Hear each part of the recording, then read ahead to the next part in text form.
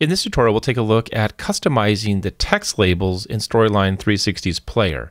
There's actually some specific player text labels for screen readers that provide specific instructions. So we'll take a look at customizing those, as well as just changing the player font size to increase the size or decrease the size to help readability. So the first thing we'll do is we'll go up here to the Home tab, and we'll open up our player properties. All right, with the player properties window open, we want to select text labels. Now, first thing you want to do is choose the language that you want your player's text labels to be in. English is what I'm going to keep it, but obviously you have your choice here to change the language. Next thing we want to do is actually update the custom text label for the text that's targeted for screen readers. And we want to look down here for, I think I just passed it, skip navigations, reader instructions. So we're just going to overwrite this. Now I'm going to use the same text that we have here in the tutorial. You can obviously customize it to say what you want.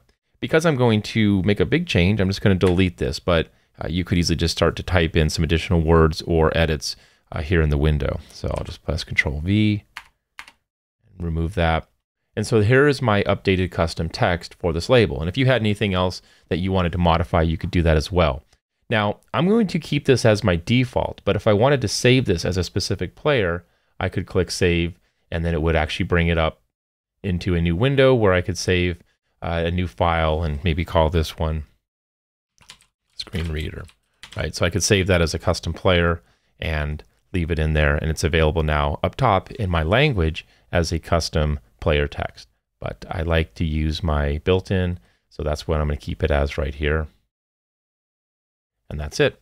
All right, so that's it for customizing the text labels. The other thing you might want to customize is the font size, right? So we can now customize the player font size to increase readability, right? So by default, it's set here to 100.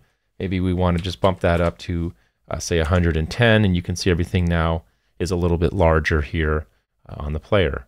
And of course, you could change the captions font for the closed captioning. If you wanted to make any changes here, you could just select a different font as well as a font for the player font. There's just a couple ways that you can customize text labels and player font size in Storyline 360.